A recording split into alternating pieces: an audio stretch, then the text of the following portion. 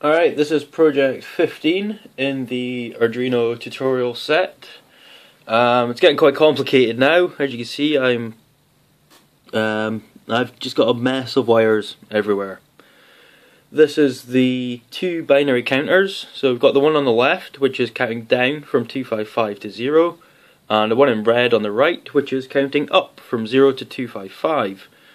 If you know your binary, which I'm sure you do, then this one here is the most significant bit, and it's the same here, if you can see just behind. So that's one of the highest value.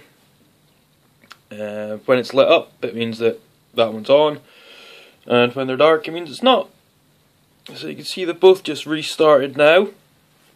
So to start with, they're all on the left, and they're all off on the right. And as it goes, it will change over. It looks a little bit nicer in the dark. Very good.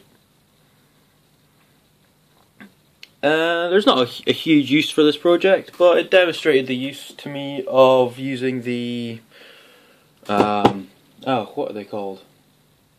Shift registers, that's it. And we have two shift registers, one in the middle here and one on the left here, connected together to turn into two. Gives us a 16-bit shift register, which will be really handy for reading, writing data, that sort of stuff. Alright, that's the end of that.